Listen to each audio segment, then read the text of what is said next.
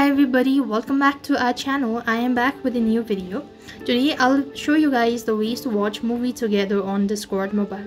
If you want to watch movie together on Discord mobile, then you'll need to follow the steps. First thing, you want to go ahead and log into your Discord account. So in order to watch movie together, you'll need to follow the simple steps. First thing, log into your account, and when you're logged into your account, that will take you to the home page.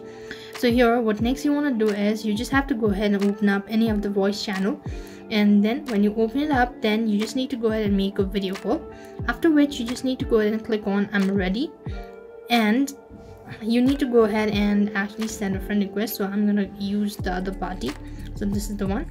So I'm just gonna go ahead and click on the video call. So I'm just gonna go ahead and start the video call. When you go ahead and call the particular person, then you just need to go ahead and swipe up, and you could find this option as share your screen. Just go ahead and do that.